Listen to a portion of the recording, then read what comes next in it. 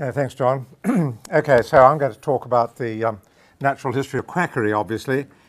And natural history is the old-fashioned term for science. It was the term that was used until the middle of the 19th century for all science. And so that was kind of a fitting prelude to this talk. Now, no one calls themselves a quack. And so it's a derogatory term, but I want to just talk a little bit about the origin of the word. It comes from Old German, quacksalver. And in the Oxford English Dictionary, it's described as an ignorant pretender to skill, especially in medicine or surgery, or one who offers wonderful remedies or devices. And the two words come from quacken, which kind of means to prattle or to quack, at a sideshow. And salve is a salve, an ointment. So someone who sells ointments and medicines at a sideshow. That's the fundamental origin of the term.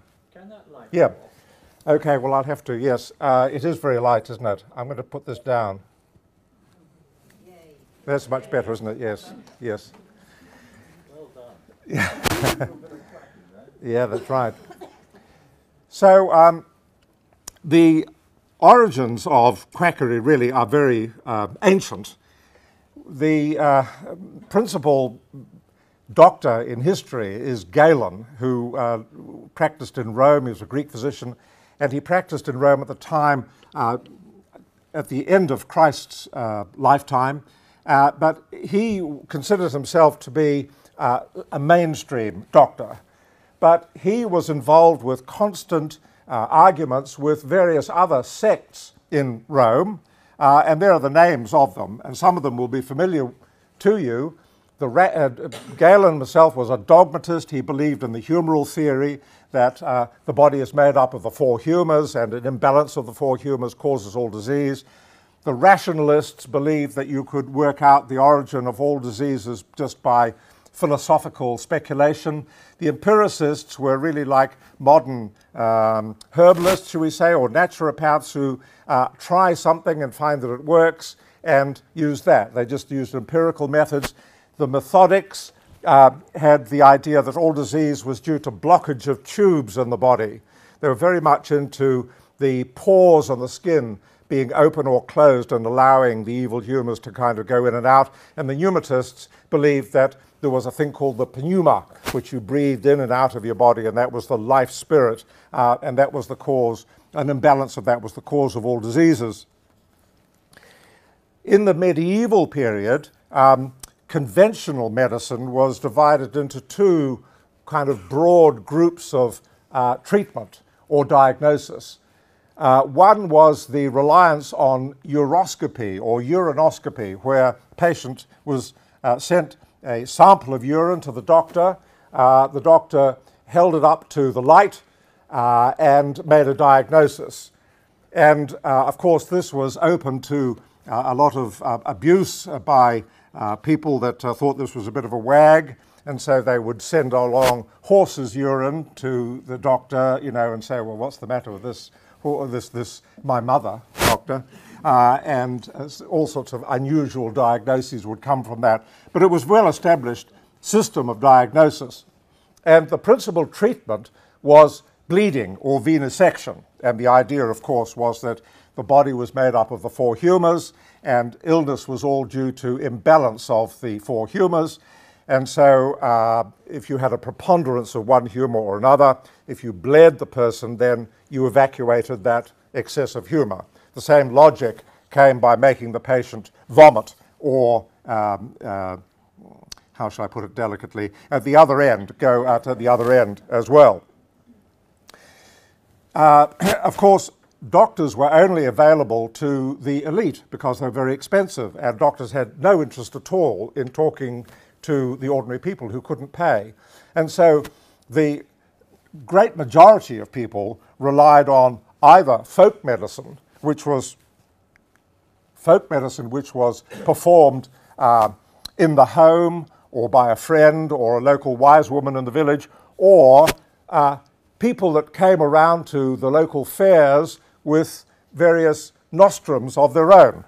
Nostrum comes from the Latin hour thing, so it was our remedy, their own little remedy that fixed individual illnesses or perhaps all sorts of illnesses.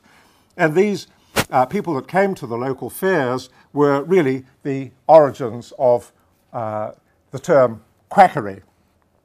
Many of these people were, frankly, charlatans.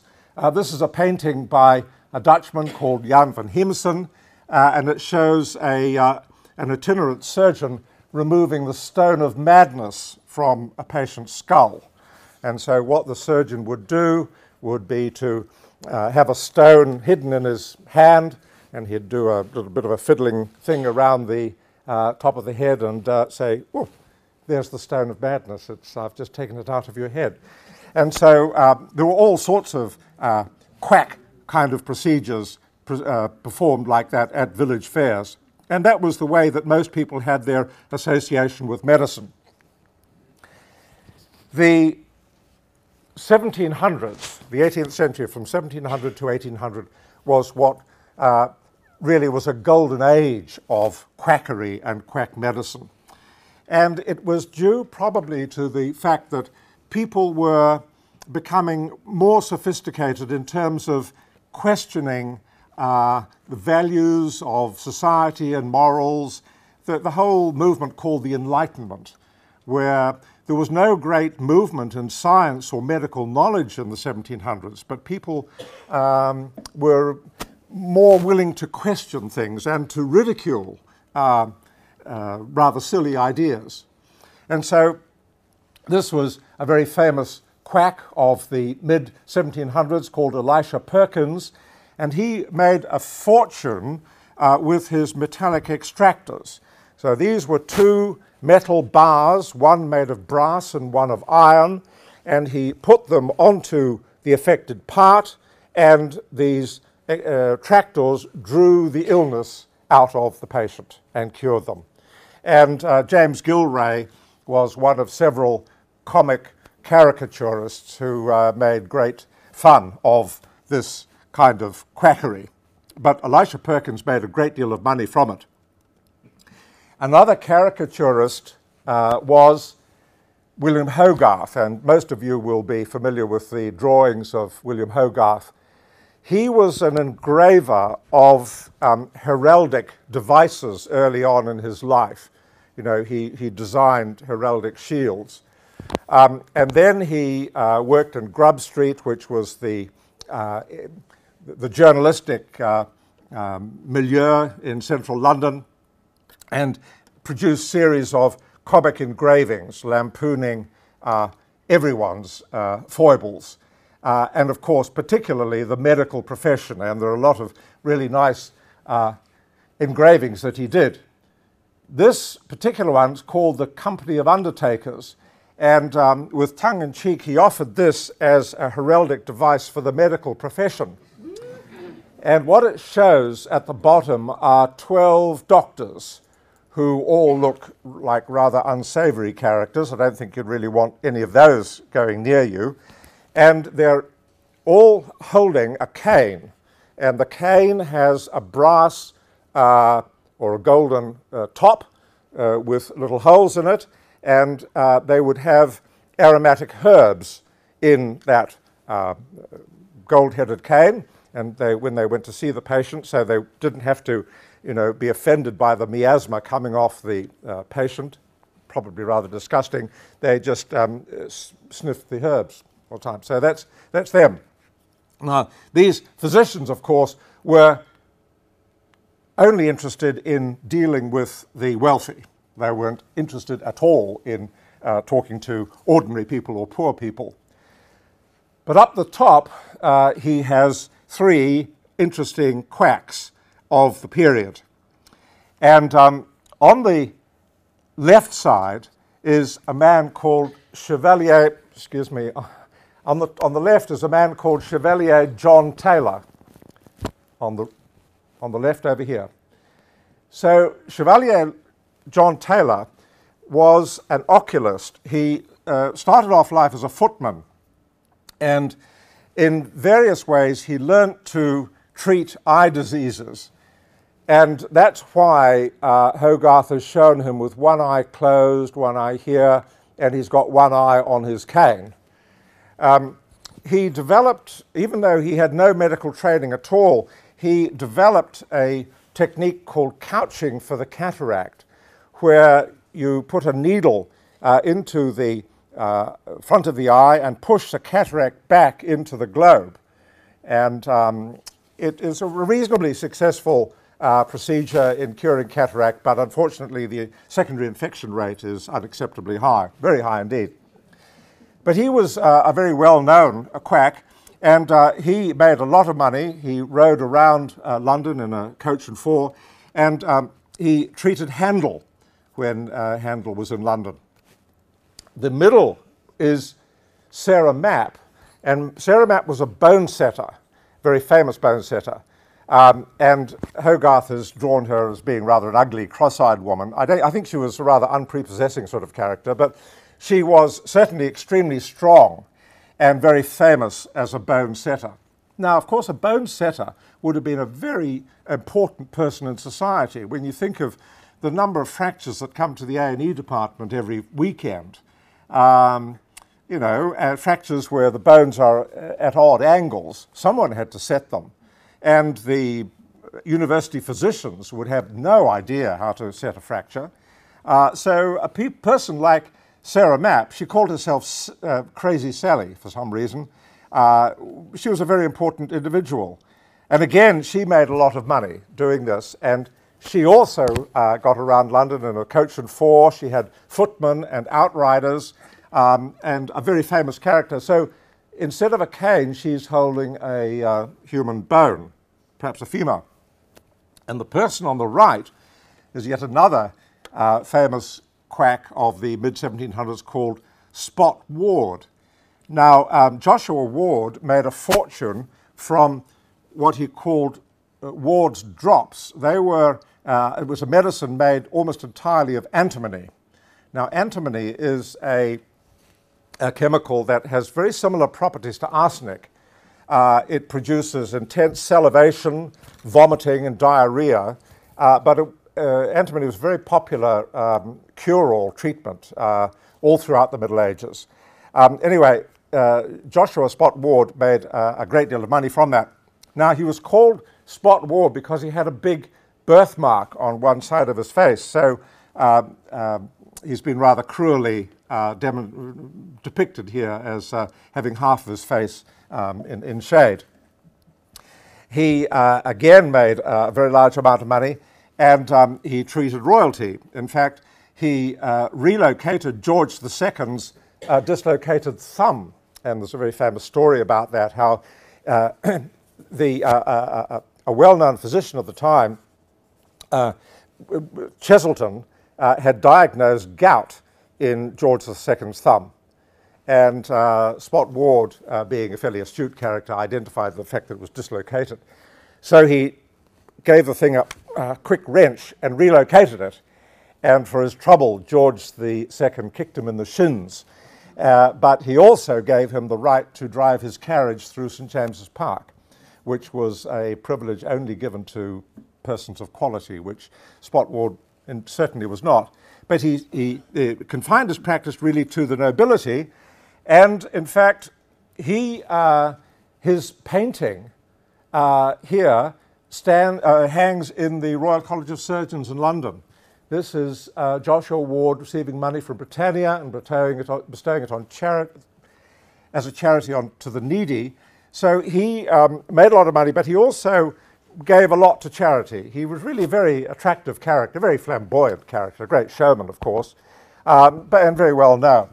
And I think his spot is probably represented on the other side of his face there. And that painting's from the Royal College of Surgeons in London by Thomas Bardwell.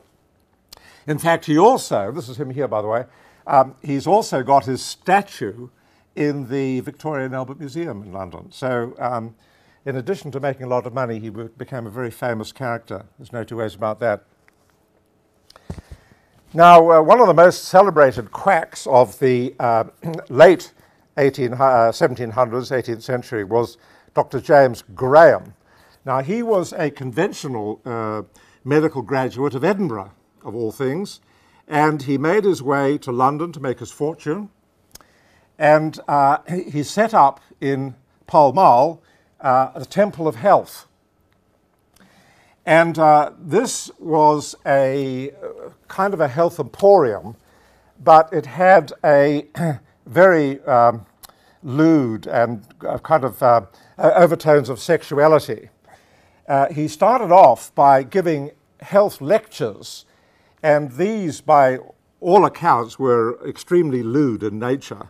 But of course, they attracted a great following, of course. He also then developed what he called the celestial bed in the Department of Health. And there are no pictures extant of the celestial bed, so I've given you a drawing of it here. And let me describe it. So the idea was to improve a couple's sexual function and satisfaction. It cost £50 a night, which is a very large amount of money at the time. It was about maybe £3,500 or so in this money. So here are the couple in bed. It was 12 feet by 6 feet. There were signs above it saying, "Be fruitful and multiply." There were live turtle doves suspended in cages above the bed. Underneath the bed, there were 100 lodestones which had been magnetized, and the fundamental treatment was magnetic therapy. There were also vertical glass rods around the outside, and the lodestones were magnetized by a mechanical Leyden flask electrostatic machine, which you can see at the bottom there, which was worked by someone underneath the bed. There were also musicians on hand to provide celestial music for the encouragement of the copulating couple. There were also fragrant herbs burnt, and so that there was a miasma of fragrant herbs all the way through there. And finally, in order to improve the chance of the lady becoming pregnant, there was a crank device that tilted the foot of the bed upwards, which is kind of the optimal position for fertilization, but we won't go into that. The other aspect of the Temple of Health was that he offered mud baths, and mud baths he considered were to be the ideal treatment of choice. And in order to attract customers, he had various young women that were employed to go into the mud baths and kind of demonstrate the technique and sort of encourage other people to come in. The reason I bring this up is that one of the young women involved was Emma Hamilton. Now, Emma Hamilton was the mistress of Lord Nelson, and she had a very interesting career. She was an orphan, made her way to London. She went into service. By the age of 12, she was a servant in a household in London. When she was 15, she was taken on as the mistress of a nobleman. But by the age of 16, she had been rejected by that nobleman, and she found employment as a dancer and kind of a young woman with no clothes on in and out of the mud baths in this celestial Temple of Health. Subsequently, she managed to get herself married to Sir William Hamilton, who became the governor of Naples. And that's where Nelson, in his victory, put into Naples for resupply and was entertained by the governor and met Emma, and that was it. And so she became his mistress. So that's just an interesting association.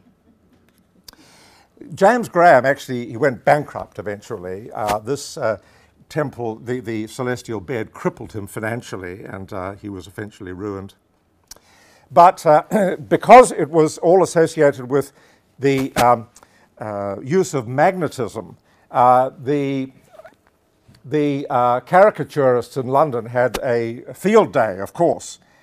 And so here is a caricature of Graham, And down here he's got what is referred to as the largest prime conductor in the world. And it also says down here it's a gentle restorer. And over here are Gog and Magog. There were two gigantic bouncers at the door. It was all a commercial enterprise. But you can see there are all sorts of other kind of phallic symbols around the place, cannon shooting and all this kind of stuff. And here was one of his great rivals, a German called Catafeltro, who set up a very similar thing in opposition. And if I just read up the top, you can't read that, but I'll read it to you. What he's saying here, he's pointing to the largest prime conductor in the world, and he's talking about that round vigor, that full-tone juvenile virility that speaks so cordially and so effectively home to the female heart, conciliating its favor and friendship and riveting its intensest affections. So he made a lot of money doing that, that's for sure. Well, if you are interested in magnetism and the bed, you can still get this because there is a thing called the Biomag, magnetic underlay, which is heavily advertised by Murray Deaker and so the Tui Gamala, that rugby, what's his name now? Forgotten? Vainga Tui Gamala, that's right. And that's Buck Shelford there. And a comely young woman advertising it as well. And this apparently gives magnetic vibrations, which are really very good for your bed. Well, the idea of magnetism and the benefits of magnetization were continued by Franz Anton Mesmer, who gives his name to the term mesmerism. And Mesmer started his career, he was again a conventional doctor in Vienna. He had the idea that that there is a thing called animal magnetism. Here's the picture, the word down here, animal magnetism.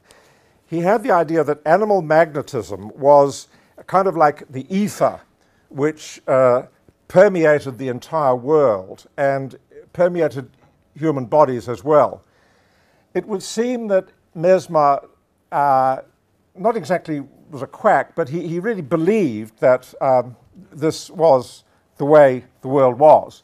And he believed that he had the ability to either draw out or put in excess or provide, bolster deficiencies in the animal magnetism in patients. When he got to Paris, he developed a salon, and the essence of the salon was this round tub. And the tub had multiple magnetized lodestones in it, and there were metallic conductors coming out of the tub, and people sat around and held onto the tub and got energized by the animal magnetism. And here in the corner is a woman swooning. After a while, it became apparent that there were a great many women attracted to this salon, and that a great many of them were having fits of the vapors and swooning as a result of this. And so the word got around that it was all a rather unseemly, unsavory kind of thing, that women were being led astray and that their finer emotions were being played with, and there were all these sorts of overtones. And so a council from the Paris medical faculty was put together to investigate him. And on the faculty was Antoine Lavoisier, who was one of the discoverers of oxygen, and also Benjamin Franklin, who happened to be in Paris at the time as a representative of the newly emerging American states. And so they formed a committee, and they decided that Mesmer's arrangement was just quackery, and he was drummed out of town. But he gives his name to the term mesmerism. Well, by the time we got to the beginning of the 1800s, the 19th century, electricity was all the rage. And so electricity really dominates medical quackery all through the 1800s, from 1800 to 1900. And there were an enormous range of electrical devices that were marketed, particularly in the United States, and they were generally designed for the treatment of what was considered to be nervous exhaustion or nerves or neurasthenia. Neurasthenia was the great term for this. And one of the main manufacturers was Pulvermacher, who produced things called electrical belts. And they had testimonials from many eminent people. And here is an advertisement for the belt.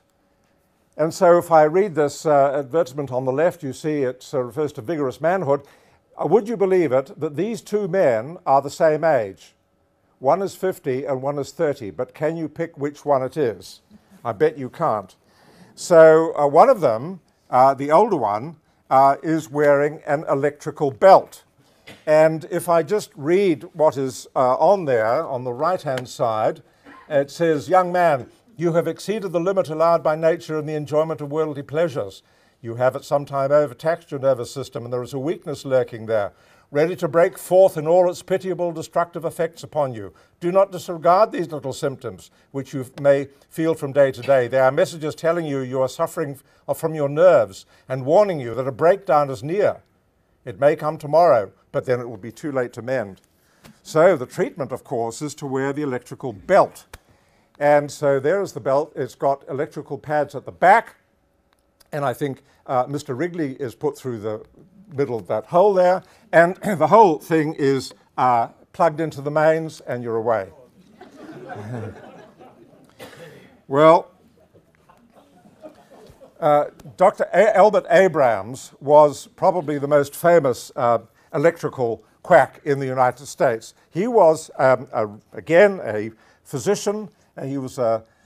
We claimed he was a neurologist, at least, in San Francisco, and he developed and marketed various machines which were called variously the oscilloclast, the dynamizer, and the reflexophone. And here he is at the bottom here with one of these machines, and he's got a metallic rod against this man's belly, and the idea was that the oscilloclast could identify the electrical vibrations that were given out by each illness of a patient.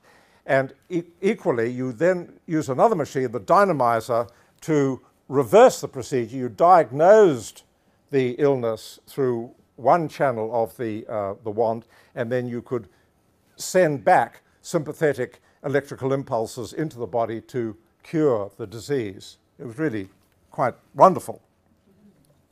Well, another variation of that was a device called a device producing violet rays by the Virex Electrical Company. And this picture here was given to me by my colleague, Dr. David Jones, who gave me this picture, and he's got an example of the machine, which I think he's going to show at the very end. So we'll look forward to that, David. Well, there are any number of electrical devices, and some of them were extremely weird and wonderful, as this one, which was a cure for baldness, called the thermocap. And the interesting thing about it is that it was marketed by the Merck Company. And the Merck Company was the forerunner of the large drug house called Merck Sharp and Dome. Well, Dome, I suppose they got the dome bit from that bit. Anyway, I'm sure that it helped that man's baldness. Well, now, this is a really sad story. So just bear with me. If I read this, it says, she was a one-date girl. Most of her engagements were blind dates. It's very sad. Later, these men found excuses when her name was brought up. Somehow she never seemed to click. They thought she was dull, when really she was constantly tired. She had a good figure, had natural lovely skin, but pimples marred its surface. Her eyes lacked the liveliness of a girl in good health, so night after night she sat by the phone and waited for calls that never came. It's so sad, really. She might have been a different girl if she had only known about the importance of regular habits. and the harm that constipation can do. This condition may cause headaches and loss of appetite. Wrinkles and pimples may appear. Heavens. Well, this was an advertisement for Kellogg's, you can see down there. And so let me talk a little bit about John Harvey Kellogg. And John Harvey Kellogg was, of course, the forerunner of the Kellogg cereal empire. So he was a conventionally qualified doctor again, but he was intensely interested in nutrition. And he set up a sanatorium in Battle Creek, Michigan. And in the sanatorium, people were put on diets. They had various forms of massage and exercise performed upon them. But the other thing that he was intensely interested in was colonic cleanliness. He was very heavily into enemas. And so the patients in the sanatorium spent a great deal of time having their colon cleansed. Not only that, but they were given enemas of yogurt. And the idea was to repopulate their colon. I'm sure Gil Barbazat will realize the value of this by repopulating the flora and fauna of the colon with yogurt up the patient's tail end. Well, that was Harvey Kellogg. The business was developed by his brother, William Kellogg, and they were all Seventh-day Adventists. So that's another part of the story, because the name sanitarium was taken over by the Seventh-day Adventist Church, and the sanitarium empire is all heavily dominated by people of the Seventh-day Adventist Church. When I was in Australia, I knew some of them, and the only people they employed in their factories and warehouses and so on were Seventh-day Adventists. So it's all very heavily Seventh-day Adventist influenced. Well, he was also interested in other forms of therapy, and in addition to diet. In Battle Creek factory, they also produced a variety of electrical devices, like things for massaging your head. You could massage your eyeballs. That was a really good thing if you had a bit of weak vision here. There was a health jolting chair, which was also developed by the Kellogg company in Battle Creek, Michigan. They were also into hydrotherapy, and so he wrote a book here called Rational Hydrotherapy.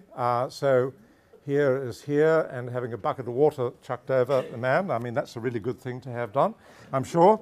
The name is a bit intriguing. It's called Rational Hydrotherapy, but here also from his book are two other forms of therapy where he's got someone in the bath and the whole thing is plugged up to an electrical supply. And this man with his feet in water is all wired up as well, which doesn't strike me as particularly rational hydrotherapy at all, really. Highly dangerous, I would have thought. Well, another aspect to dietary health was the use of radium, and with the discovery of radiation, radium was considered to be a very important cure-all. And so what happened was that these containers were heavily impregnated with radioactive minerals. You put water in them and let them soak overnight and drank the water in the morning. Very radioactive, of course. The reason I put that up with the picture on the left side, on the other side, is that that is a picture of an antimony cup, which Captain Cook took with him on the Resolution on his voyages of discovery to Australia and New Zealand, and it's now in the Greenwich Maritime Museum. Now, the reason I put that up is that I mentioned antimony before as a cure-all, very popular in the Middle Ages. Well, one of the ways in which people took antimony was to have an antimony cup. It was made of antimony, or at least heavily impregnated with antimony, and you put wine into the cup at night, and overnight the antimony leached into the wine and you drank the cup in the morning. And that was a standard treatment. Of course, it produced salivation and vomiting and diarrhea, but that purgation was considered to be a very good thing in evacuating the humours. So that was the antimony cup that was taken by James Cook on his voyages of discovery. Well, if you need a little jazz or a little zing in your sex life, you could also have radioactive condoms. And I'm sure that put a little spark in things. The final thing before I leave this topic is that some of you may wonder or be worried about whether the word anal retentive should be hyphenated or not. I mean, you may be a bit obsessed by that.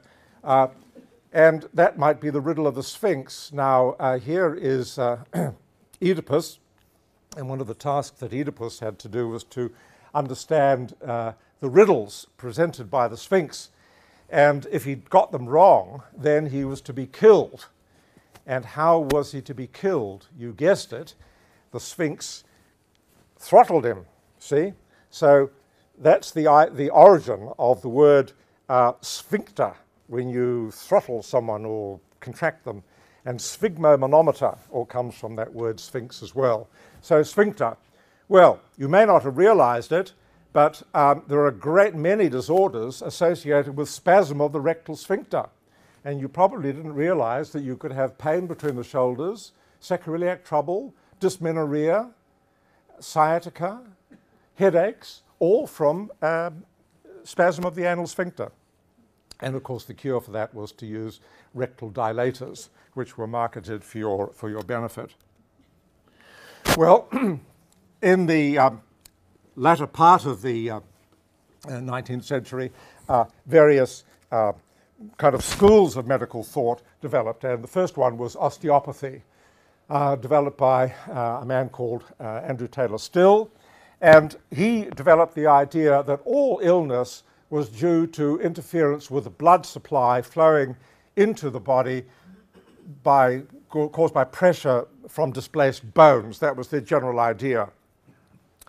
But by 1925, people studying osteopathy in the osteopathic colleges were learning conventional medicine, they were learning surgery, and now doctors of osteopathy are virtually indistinguishable from MDs.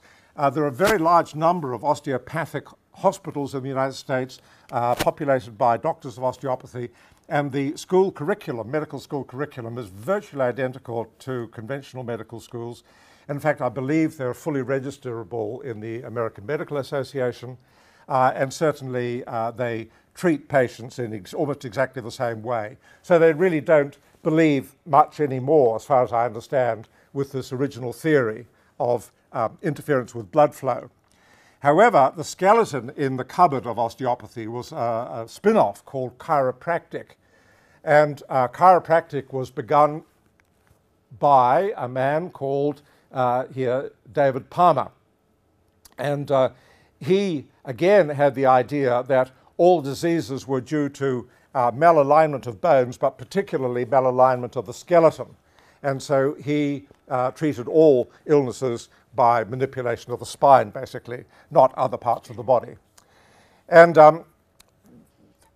my understanding is that chiropractors still fundamentally hold this view that all diseases, or most diseases at least, are coming from malalignments of the spine, which can be realigned by manipulation. Well, another important alternative medical theory was homeopathy, developed by Samuel Hahnemann in the late 1700s. And whereas conventional medicine uses drugs which counteract symptoms, that's called allopathic medicine, he had the idea that substances which produced symptoms in a healthy person would produce the same symptoms and cure the same symptoms in a sick person. You may not follow the logic of that, but that is the idea. And it was called homeopathy rather than homopathy because homoios in Greek means similar, but not exactly like. And so the idea was that you took a medication and you diluted it many, many times, up to 1,000 times, and gave it to the patient. That would produce symptoms which would then alleviate the problem. And if I can do this, I am going to show you a video if I can make this thing work. This is a homeopathic A&E, and I believe it's true. What have we got? RTA, broken arm, suspecting internal injuries, severe contusions to the head. Okay, let's move fast. Tell me a solution of arnica montana stack. Strength? 1 part in a million. I'm sure, it looks serious. You're right. You need to strengthen the dose. 1 part in 10 million. On it, Doctor. You've got a tricky one. That one we can't handle. Get me some wolf's bane, also known as monk's hood, in here. And a whole tray of flower remedies. Oh, his chakras are fading. We need some crystals. Nurse, fetch him some purple tinted quartz. Dang it, you're right. Make that aquamarine quartz. Cool. Okay, he's stabilizing. Now, does anybody know what sort of car hit him? Blue for 1 day, apparently. Right, get me a bit of blue for 1 day. Put it in water, shake it, dilute it, shake it again, dilute it again, do some more shaking, dilute it some more, and then put 3 drops on his tongue. If that doesn't cure him, I don't know what will. Look at this, Simon. What is it? Dizzy, this poor chap's got long to live. Why not? His lifeline, very short. His horoscope's not too clever either. Sagittarius. Brace yourself for a surprise. Things are about to change for you. Certainly are, unless... Wait. What? We could try drawing a bit more lifeline on with biro. You know a better idea? Let's see what happens.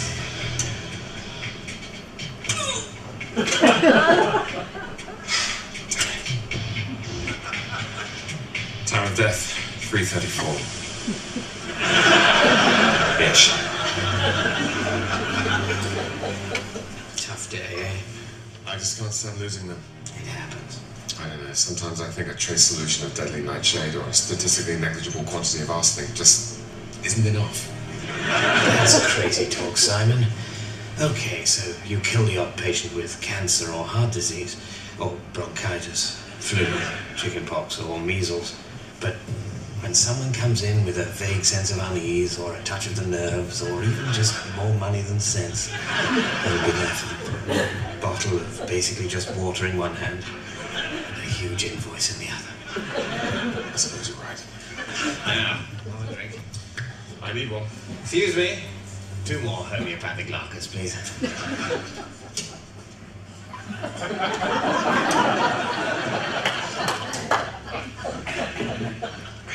Whoa, that's strong stuff.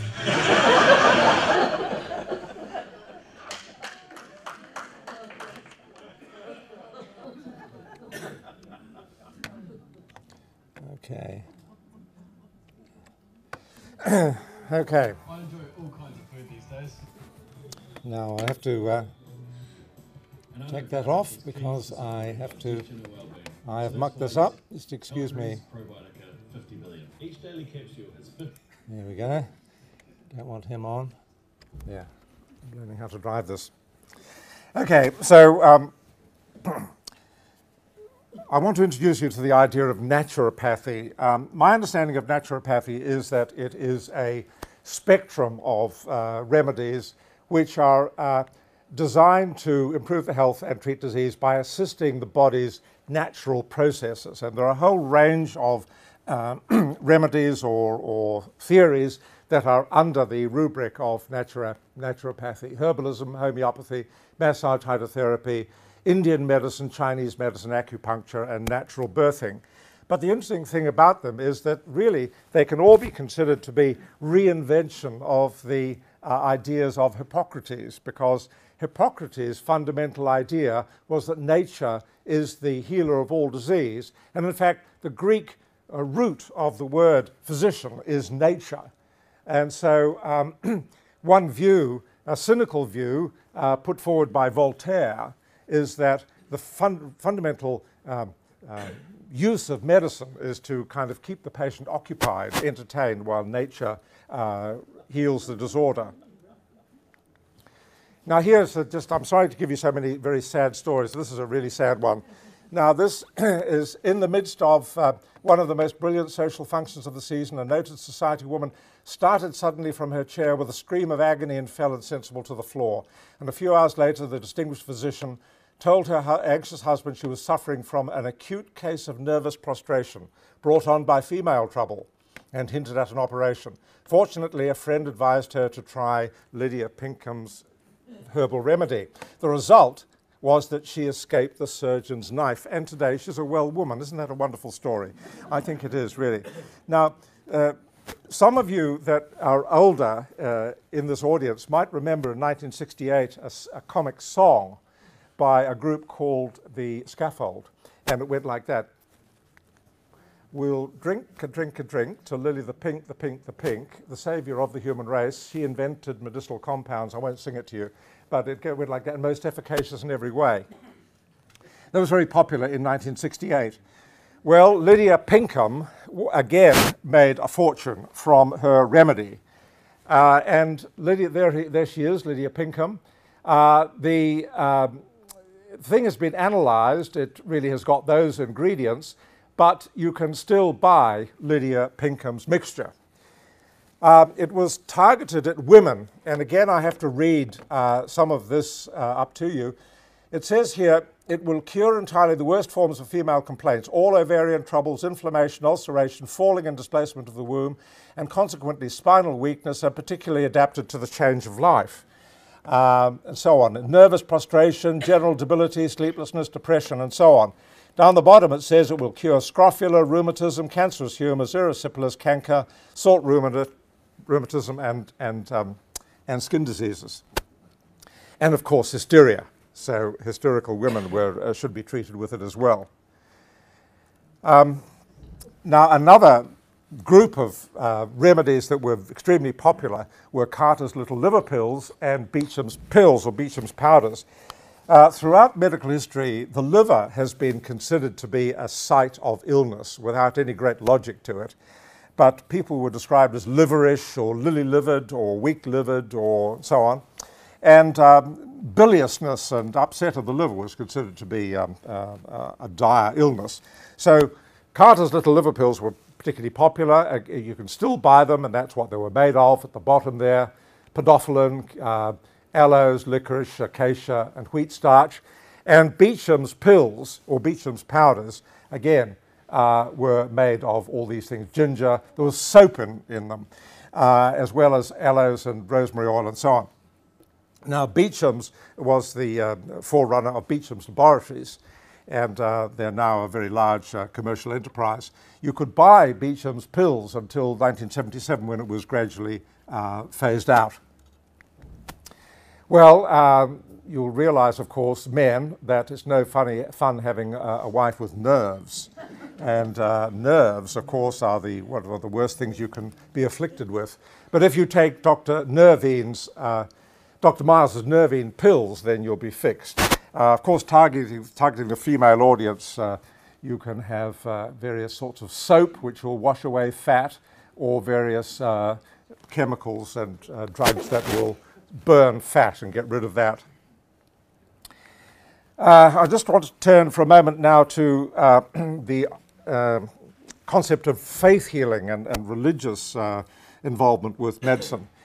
And one of the most famous faith healers was Mary Baker Eddy, who was the founder of the Church of Christ Scientist, also called the Christian Science movement.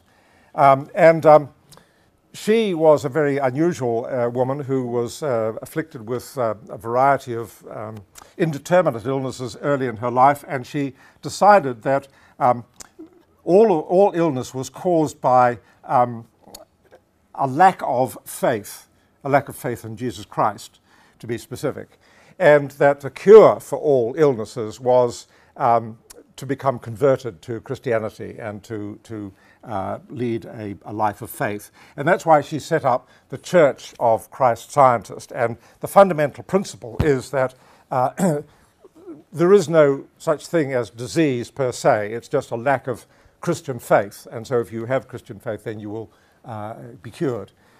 And of course there are many Christian Science reading rooms, and here's the one in Dunedin. That's in Murray Place, just opposite the St. John's ambulance, which you can go and read there. It's big business in the United States. This is down the bottom. That's the home church of the Christian Scientists in Boston. It's a palatial affair, so there's a lot of money involved with that. Another organization kind of peripherally involved with faith healing is Scientology. And Scientology was developed by a man called L. Ron Hubbard. And Ron Hubbard was a writer of science fiction novels. And he gradually got interested in the idea of the disorders of the human mind. And he developed a theory called Dianetics. And Dianetics was the science of identifying worrying thoughts that individual people have. And these worrying thoughts that you have are called engrams. And the engrams can be identified by using a thing called an e-meter. And the e-meter is operated by a person who is trained by the Church of Scientology called an auditor.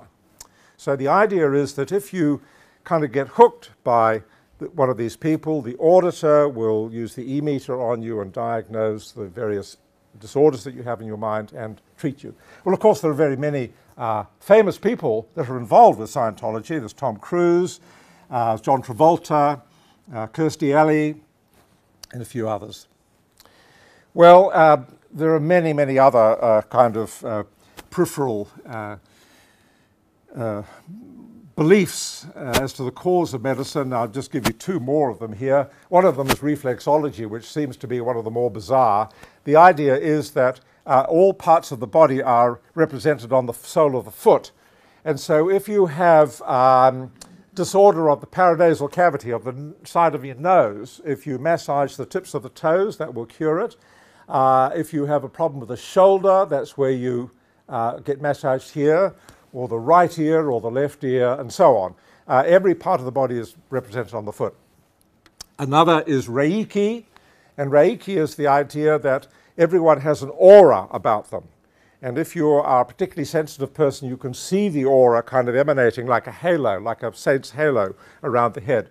And again, if you're a gifted individual, you can lay on hands and you can manipulate the aura and cure them. So that's a good thing as well. Now, much of this interest in peripheral alternative medicine, I think, developed in the 1960s in the counterculture and the beginning of what's called postmodernism. Postmodernism is a concept very much beloved by literary academics, the idea that everything is relative. There is no absolute. You know, people's beliefs are just relative to other people's beliefs. There is no absolute in anything. That's the whole idea of postmodernism. Well, the counterculture was associated with the anti-war movement, dissatisfaction with Vietnam War, a reaction to the greedy, soulless view of society and modernity, an idea of living a healthy lifestyle, giving value to marginalized people and minority groups. And then in 1979, the Surgeon General in the United States announced that half of all deaths in the United States were due to unhealthy lifestyle. And so that inaugurated the great interest in preventative medicine and health promotion. Well, this movement now is called CAM, Complementary and Alternative Medicine, and it is big business. In the UK in 2010, there were £5 billion spent on CAM, complementary and alternative medicines, which had increased dramatically over the last 10 years. And there were more CAM practitioners in the UK than there were GPs. And of course, they have some very high-profile adherents, like Prince Charles, who's a great enthusiast of complementary and alternative medicines. And in the United States, of course, it again is validated. There is an Office of Alternative Medicine in the United States National Institutes of Health, and there is a National Center for Complementary and Alternative Medicines as well. Well, there's no doubt that advertising works, and it certainly attracts people, and most peripheral and alternative medicines rely heavily on advertising. And here I've just pulled off the website, something from the Oamaru Pharmacy, and this young woman is Dr. Libby. In fact, her name is Libby Weaver, and she's sort of a doctor. She's got a PhD in nutrition from the University of Newcastle. Anyway, she's a great believer in magnesium.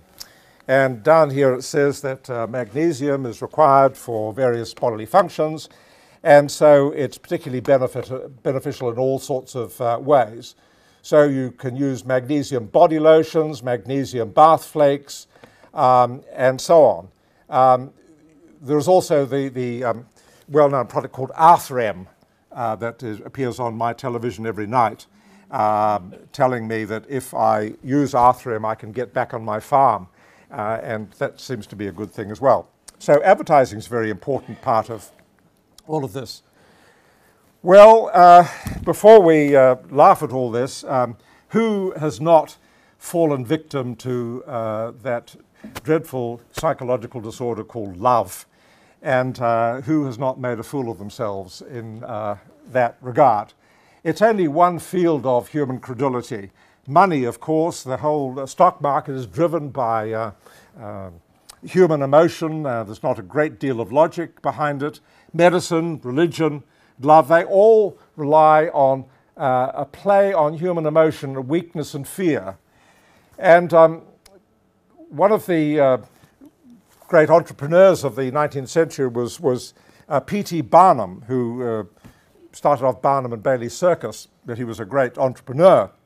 And he was the origin of the term, or the saying, which everyone knows, there's a sucker born every minute. And the other quotation that I particularly like from P.T. Barnum is down the bottom. Every crowd has a silver lining. I kind of like that. There's always money to be made, someone. If there's a crowd, you get a few mugs and you could fleece them, for sure. Okay, well, this is my wind-up slide, really. In the late 1700s, early 1800s, there was a philosopher and mathematician, a very smart mathematician called Blaise Pascal. That's him here. And he pondered whether or not it was logical to believe in God. Now, my understanding is that most philosophers now believe you cannot prove that God exists. So Pascal came to that conclusion as well. And he said, okay, well, let's look at this table. If you don't believe in God and you're an atheist, and you're wrong and God does exist, well, then she'll come after you and you'll be done. That's for sure. So there's eternal suffering. If you don't believe in God and you're right and there is no God, well, then there's nothing. If you do believe in God and there is no God, again, there's nothing. But if you do believe in God and there is a God and you're right, you're home and hosed, you see. You've got eternal joy. So the only choice, really, is between either eternal joy or eternal suffering. Which one would you choose? Well, obviously eternal joy. So the idea is, and I think this applies to alternative medicines as well, what the hell? Give it a try. What have you got to lose? I mean, you're only going to lose some money. And if it works, well, that's great. Well, there is a concept in English law, mainly associated with property transactions, called caveat emptor. Means, oh, there's a lawyer in the audience. Just noticed. You have to correct me if I'm wrong here. The idea is that if you're selling a property, you don't have to divulge any unflattering facts about the property. If the roof leaks and the drains are blocked, and the buyer finds that out, well, too bad. They should have been aware. That, I gather, has been somewhat superseded by various consumer rights protection acts, but the fundamental principle still applies, I think, that the buyer should be aware in terms of looking at alternative medicines. So that's my take on the history of quackery and alternative medicines. Thank you very much indeed.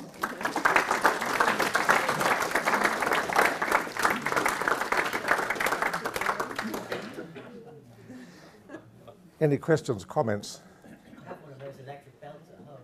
Have you? That doesn't work. You're probably not, well, I was going to say, I won't say it. David, come up and show this box, please. Psychic surgeons about 3 decades ago in the Philippines, people went to droves and Yes, I do, that's right. David's got, if anyone's got time to wait, David has got a box. What do you call that machine, David? a very dangerous piece of old apparatus. Yes, yes. Anyone else got any comments about this thing? What we're looking at is this gadget here.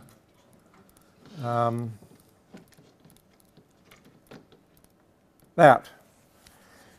And, oh, sorry.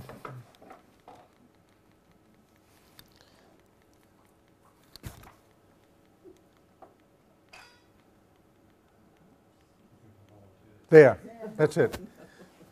So tell us about it, David. Well, first of all, I just mentioned that you're relating the people who only treat the rich. The man who gave you this was a former waterside at Port Chalmers and a taxi driver with a great intellect and great man to drive with. But he didn't know what it was, and for many years I didn't, and it sat around until Eddie dropped. And I looked up the name of that. I looked up the name of the device on the internet and led me into understanding that this is called violator therapy. Hence I wore my file jumper, right? And it's been used for everything. In about the mid-1950s it was banned in the United States because of false advertising about being able to cure everything, as the talk's been about. However, I looked this week on the internet. I could buy one of these for quite a low price from Hong Kong. Probably wouldn't blow up like this one. And it also is built to treat just about everything, but it does say in a little caveat at the bottom, it's illegal in the United States. I'll check where you're trying to buy it from and won't send you one if you apply from there. So just look up on eBay, violator therapy, and you'll find a modern one if you want to try it.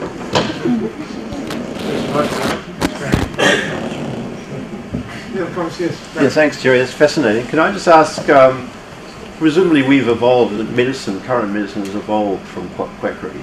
But in terms of homeopathy, what do you think has happened over the last 20, 30, 50 years and with homeopathy taking on science and obviously a large number of randomized trials now involving homeopathy? I'm not really qualified to answer that question. Other people may be. My understanding is that homeopathy is still very strong, but perhaps someone with more knowledge about the science of it or the way in which it's been tested would be best to answer. Barry, you presumably know of some trials. There's a lot of trials, and some of them show effect, a lot of them don't show an effect. And I just wonder what happens in the contrast between the results from scientific endeavour versus belief, and the clash that occurs when that happens, and what therefore would evolve. Presumably something evolves. Yes, indeed. Anyone got a comment on that? I don't know a lot about homeopathy, but my understanding would be that homeopaths will point to the trials that they like, and there are some trials that are more better methodology than others.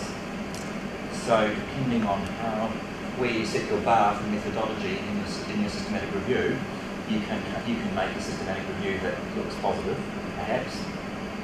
And then there are some technology assessment reviews in some of the Germanic countries, looking not so much at the RCT effectiveness, but at how useful is this in our society as a treatment.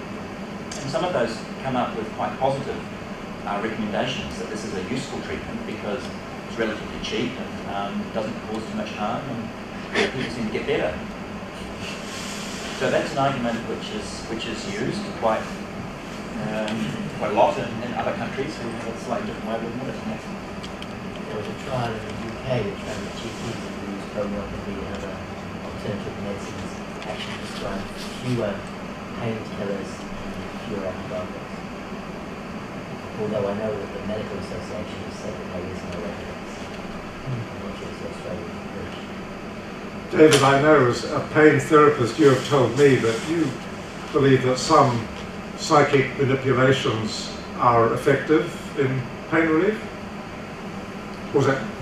A professional clinical psychologist would use a lot of cognitive measures to help people deal with their pain, not focus on it. I don't think it really says it goes away, they don't net it all their life as much. So their cognitive behavioural methods, there's many different types, mindfulness and the like. But that's the professional's application, not a quack practitioner who's got a string of qualifications that actually really they bought online. One of the problems with the classic homeopathic trials, apparently, is that it's almost impossible to have a placebo group, because each patient is an N=1, they're individual, and the therapy is tailored to that individual. And in the end, although for a lot of patients it doesn't make any difference, it is a placebo in which they believe, but you have to have the caveat that is that a disease that could be treated more effectively by a proper recognized medical treatment, and then the consequences of not treating that disorder.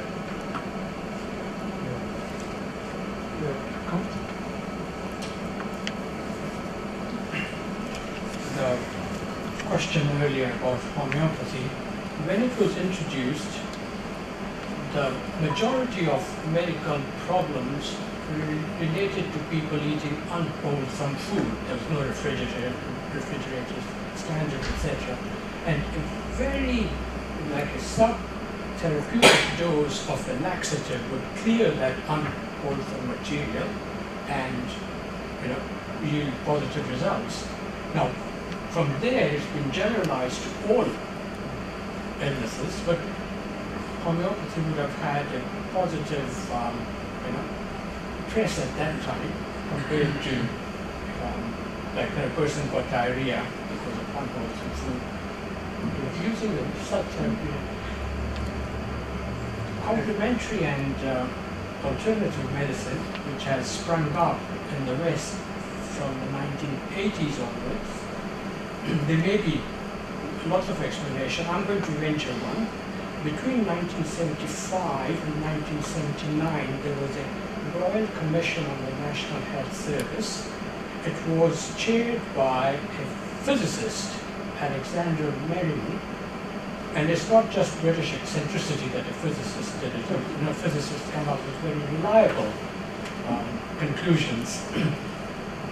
A lot of the conclusions relating to medical medicines, I mean, there's lots in the National, in the Royal Commission, but the medicines one, no, the pharmacy profession and the medical profession have not really followed through on it. But other industries have sprung up.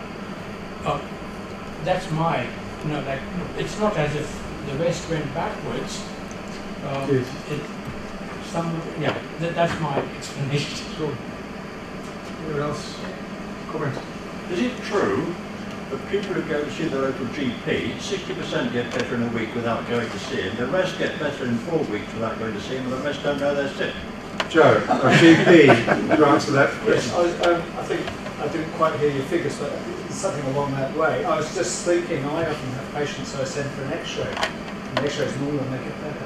The problem they've had for ages just goes away. So do you know, as a radiologist, I sit and wade through these piles of lumbar spine X-rays, and I think exactly the same thing, that the GPs just flick them off to have an X-ray. It's of almost no use at all, and in the week, you know, that patient gets better. Yeah. So you might as well go to the quack. More or less, yeah. Certainly lumbar spine X-rays are a complete and utter waste of time in low back pain. Perhaps it's the X-ray that's curing it. Oh, well, maybe it is. It sort of clears up all the bugs, absolutely, yeah. True. That's the question. There must be two distinct groups of people here. People who really believe in what they're doing. Yes. Christian scientists who actually really believe in what you're doing. And people who don't, who are just purely there, they know they're safe. Right. I don't know how to distinguish the people that truly believe in their therapy and those that are trying to scam money. I don't know. Do you have a way of distinguishing them? Does anyone?